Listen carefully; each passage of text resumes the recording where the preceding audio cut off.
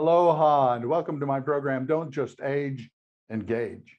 I'm Larry Grimm and I welcome you to this program from ThinkTech Hawaii about aging in such a way that you are in charge and you are providing yourself with the most extraordinary elderhood you could possibly have.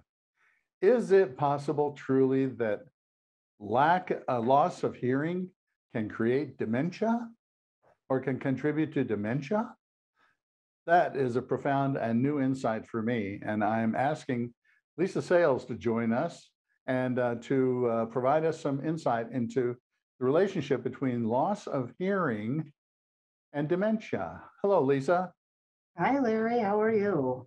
Fine, fine I am, and glad so much to have you on this program. Lisa, I've worked with aging population for many years. 3 million of our population have what is called dementia. And I have never really explored dementia that much, except to recognize the difficulty that it presents to patients and to family members as they move through the aging process. And so I'm really delighted to have you come on and address that dementia from a position, from an aspect that we really don't hear much about, because it's so often it's physician initiative and what's going on with the brain in terms of medical approach, how we can medicate it or how we can adjust in some way, diet or whatever. But here we're coming at it from a physical idea, a physicalness, a physicality, a physical. Tell me more. Tell me more about this. How does hearing loss affect dementia? Well, there's been tons of research. It's well known that a large portion of our elder population is experiencing hearing loss, and if you use the national data, about half of all adults over the age of 60 in the United States have some type of treatable hearing loss. That's about 38 million people, or about twice the size of New York. New York being the fourth largest state population-wise. Going forward, by the year 2060, that is going to double. Wow. To around 70, more than double, to around 74 million people. Due to this increase in aging population, I think we're seeing a lot more research being done to better aging and what the causes and effects are of it. Hearing loss plays a key role. It defines how humans interact with each other, all around them. That's really some interesting numbers. Lisa, I went to the AARP website and I found this, which I thought was interesting. Paying bills, taking the many pills doctors prescribe, using the remote control, traveling outside the home, managing life's daily tasks presents numerous real-world tests of our cognition. Mistakes, errors, or subtle declines in performing the well-rehearsed activities of our daily living can be signs of cognitive change that need medical attention. Now, all of those that are listed, Lisa, are word-oriented. They're audio-oriented. Yes. How we get instructions to maintain our lives, our daily practice, taking medications, working the remote control, knowing where to go, how to go, and where to get bus stop or whatever I need to get. And then just the other daily tasks are often communicated through word. Yes, absolutely correct. I mean, that's how we have developed as humans. We're very compassionate and communicative people, and when we stop doing that, all kinds of things happen. Probably some of the original research started with Professor Frank Lin, who's an MD, PhD, and a board certified otolaryngologist at the Bloomberg School of Public Health. And he's really been the pioneer, I think, in this as far as researching He has done multiple studies along with his associates and used large databases on hearing and cognition. One thing I didn't do, excuse me, sorry. These studies use some very rigorous methodologies, and their research laid the foundations for all of this. The original research was done over 12 years with 639 patients, I think, ages 39 to 90, and was the beginning to show that there was volume brain loss, that there was a correlation between cognitive decline and hearing decline. They did another study, Dr. Lynn did, of 234 adult men between the ages of 70 and 79 over 9 years. In this particular study, it's the first one of its kind, there have been several now, but it was associated that a modern hearing loss had, with an increased risk of dementia, the odds ratio were 2.67. You just had a moderate, mild, not too bad, you could still communicate, hearing loss. And a hazard ratio of 1.5%, 1.55%, that's big. That's a big number. Are you familiar with? I read about that, but I didn't quite understand it. Can you explain it to me a little bit better for my Sure. limited knowledge? It's hazard ratio is the effect, and the risk, in this case, is hearing loss, to an outcome, in this case, of dementia. In a case of 1-to-1, it's equal risk. In a moderate hearing loss, this one goes to a 1.55 or 55% higher risk of dementia with a moderate hearing loss. As the severity of loss increases, so does the risk factors. And it's over, all the years that I've done this, which have been a lot, I have seen it. That's really amazing. So dementia is recognized oftentimes by family members more so than the patient or the person themselves. And just let me show a list here, or read from a list of recognizable symptoms of dementia. Memory loss that disrupts daily life, forgetting events and repeating yourself, or relying on more aids to give you help you remember, like sticky notes. Challenges in planning or solving problems. Difficulty completing familiar tasks at home, at work, or at leisure. Confusion with time or place. Maybe not understanding an event that is happening later, or losing track of dates. Trouble understanding visual images and spatial relations. New problems with words or speaking or writing. Misplacing things and losing the ability to retrace steps. Decreased or poor judgment, withdrawal from work or social activities. Changes in mood and personality. All of these are demonstrations of what we call dementia. And it strikes me again how word-oriented many of those are. And I begin to wonder, Lisa, when I have been working with some of my patients as a hospice chaplain, was I actually seeing the effects of hearing loss when they couldn't quite get what I was saying, and I was going back over again and again, as were family members. How often did you see this? If you can't hear it, you can't remember it. So quite a bit. And the more severe the loss is, the greater the correlation between dementia and cognitive decline and hearing loss.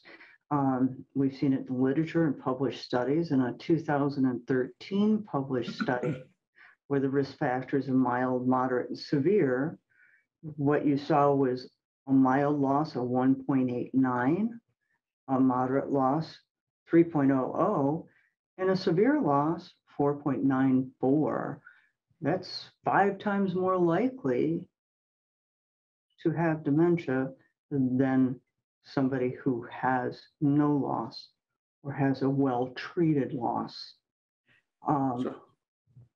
So if a loved one in the household is receiving a lot of the focus of a lot of frustration because it doesn't seem like they're listening, it may be that they just aren't hearing.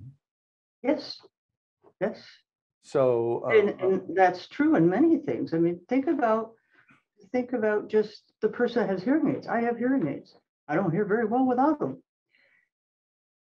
If I had some incidents and I had to go in an ambulance to the hospital without my hearing aids, I'm going to have a hard time communicating. And so does everybody else. Or if they don't have it, and so it's hard to, even in that instance where you're not looking at that dementia, looking at somebody not being able to comprehend what you're telling them. Hearing loss in aging people has often been the brunt of a lot of jokes too. I mean, you know, people, comedians do a stereotype. They just can't hear right, and they'll do a kind of a takeoff on some of the loss. I'm wondering, is there a pattern of hearing loss that goes along with aging that is sort of predictable? You can anticipate certain kind of pattern of loss? Oh, sure. The most common losses are sensory neural losses. There's some hearing losses that are surgically operable. Doesn't mean you won't still need a hearing aid, but they're surgically operable.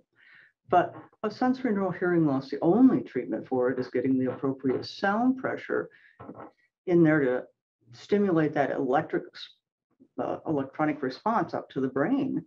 Now, you hear with your brain, you don't hear with your ears. They're just kind of the plug to get the thing moving.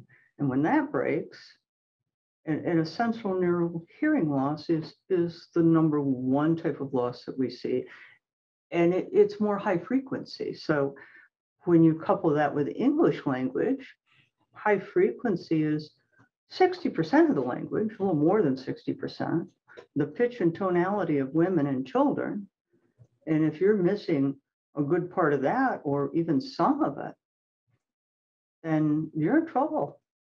It's hard. That's that study that says 60% of, about people over the age of 60, about 60% of them are able to be treated by hearing aids. It was about 4 years ago, I think, that I went for my first hearing test, and that was in my mid-60s. So, and then I discovered that I had lost the upper range of the upper range of sound, and I was losing some. Oh, I guess it was 6 years ago. I was also losing some consonants, D, T, S's, Z's, and my my ENT doc said consonants carry all of the information. Yeah, vowels are kind of the power, but the information comes from the consonants. Yeah, and that's true, and it's 60% of the English language. So when should people get a hearing test? My personal opinion, I believe anybody over the age of 50 should go get a hearing test, get a baseline, know where they're at, even if they don't. I've never asked anybody to repeat in my entire life. Get a baseline, know where you're at, and then get it tested every few years. And with hearing loss, the sooner you treat it, the better the outcomes, always. And when you're looking at a mild loss with a 1.89 risk factor for dementia, that's pretty high. That's 2%, one to two. One of the interesting things, Lisa, to the audience, I will tell you, Lisa gave me and advised me on hearing aids and has been my source for hearing ability, to renew my hearing ability. It's kind of odd because as a chaplain in hospice care and in long-term care, my main concern, and as a coach, is my main concern is to listen. And when I found out I wasn't really hearing what I was listening to, it was a blow to my career, actually. If I hadn't gotten better engaged and better connected, I wouldn't be coaching for life and faith like I do online now. And but I did go for the hearing test, discovered that I was losing the upper range of tonality and then of pitch and those consonants. And I would listen to people talk and could begin to identify the holes in my hearing that I would only hear partially what was being said. And it didn't matter how much I got, really intent and paid attention. It was a matter of that my eardrum just really wasn't responding to it. So so it is particularly important. And then that all feeds into relationships, doesn't it, Lisa? I'm sorry, I didn't catch that last sentence. That feeds into relationships. Oh, and absolutely. Absolutely. I mean, what we know in an association, and hearing loss affects, it gives you a diminished quality of life. You have more stress. You have anxiety. Hearing loss causes depression. Hearing loss causes emotional and social consequences, and in many different ways, not to mention the other things that hearing loss can affect. Hearing loss can affect, if you have a low frequency hearing loss, it can affect your heart. You're more likely to have cardiovascular events. It's a fact. It can affect your blood pressure. You're more likely to fall. You're more likely to have hospitalization. But as far as dementia goes, the literature is very, very consistent in this field, in that it's an attributable risk for dementia. And dementia is exactly what you described it, and the same as we describe a hearing loss. It affects all those parts of your life, because if you can't remember it, you can't hear it, you can't remember it. We are, as a people, are so interested in labeling things, and we want to quickly sometimes too quickly want to label what we see in our elders as being problematic. And to move to dementia as a label is a very easy easy and available category to put people in. But what I want viewers to take away from this is that, in fact, hearing loss is not a joke. It's not something to play with. That, in fact, what you see in your loved ones may not, in fact, be dementia, but maybe just get a need to get their hearing tested and to get some correction to that hearing loss. Let me check on our questions, Lisa. Do other studies support a link between hearing loss and cognitive decline or dementia, other than what you've cited so far? That relationship began what year? That study began what year? That study was published, I believe, in 2011. It was 12 years, so it began in the 90s. And that's really when we started taking a look at it, as the late 90s. And the literature is very consistent. You've got the Lancet Commission study, which is a study on dementia, has now listed hearing loss as an accountable attribute for dementia. And this is the first time hearing loss has ever been featured prominently in a comprehensive report on dementia. Much of the literature has used non-auditory tasks for their correlation and cognitive decline. There are, in fact, at this point, there's current studies that are saying that somebody with dementia is getting help from hearing instruments. And that's because we know now through PET scans and CAT scans and whatever, that hearing aids help build volume. It's kind of like if you were, you know, I had it explained to me once, if you don't use it, you lose it, your brain will rust. So it's like if you laid in bed for a month and then decided on the last day of the month you were going to go dancing, but you didn't go anywhere for that whole month, you're not going to dance very well. And if you don't use your hearing, you're not going to hear very well. Yeah. But it's that exercise of the brain, and it really makes a huge difference. So what kind of treatment? It does make sense. And if a person really has been diagnosed with dementia, can hearing aids actually reverse that diagnosis? There are studies working with that right now. Yes, there's nothing conclusive, but there are some positive things in that area, that the brain function of people with dementia can be improved through hearing aids. I mean, if you've got a mild hearing loss and you still have a 1 to 1.89, almost a 1 to 2 risk factor, or 2 times more likely, it makes sense. It doesn't mean that you can't hear. It means some things are softer or not as clear. Mm-hmm. Lisa, can you give us a quick overview of the kind of hearing aid instruments that are available? Oh, goodness.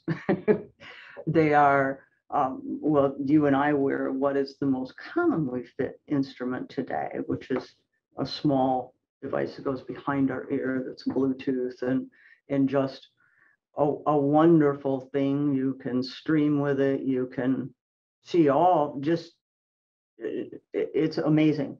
It's just where it is now and where it was 30 years ago in my practice are hugely different. And some people, I think, honestly believe that hearing aids are what their grandfather had. Well, they're not. They really are not. They don't whistle. They don't squeak. They're very comfortable. You don't have to have your fingers in your ears turning up and down all the time. A whole different world. I mean, and I think that's really been some of the reason people have been hesitant, even if they know they might be having a problem. And humans are great machines. We can just adapt to about anything and keep on going. But it's just amazing. Often I will see people, and one of the processes is to do an unaided word test. That means they can't read your lips, but you're looking for what syllable sounds are clear in single syllable words. And I've seen people that can't pass the test, out of 25 words, they miss 25 words. Out of 50 words, they miss 50 words. Yes, you've got your other device there. That's a wonderful device. And when I treat them, I can get their hearing comprehension to 90 to 100%. Oh my gosh. Wow. So you're getting, and that being said, you're getting 75% of the benefit immediately. Over the next 6 months, your brain's going to build some new pathways. You're going to get another 25% benefit, which is what the studies are showing, that it's just amazing what it can do to improve the quality of somebody's life. Right, right. I want to show off my little devices.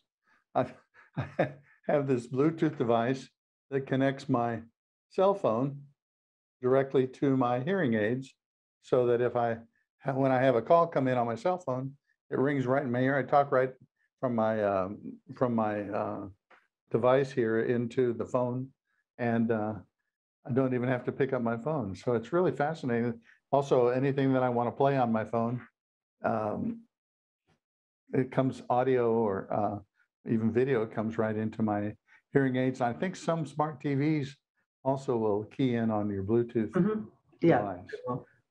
So it's a wide range of possibilities now that Grandpa never had and Grandma never would have thought about.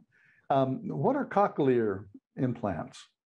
Cochlear implants. Cochlear. It is, you've probably seen somebody with a thing maybe on the back of their head, a round circle. It's an implant into the cochlea to stimulate the nerve for somebody who is deaf. And I've referred many people over the years back at the University of Michigan to have cochlear implants.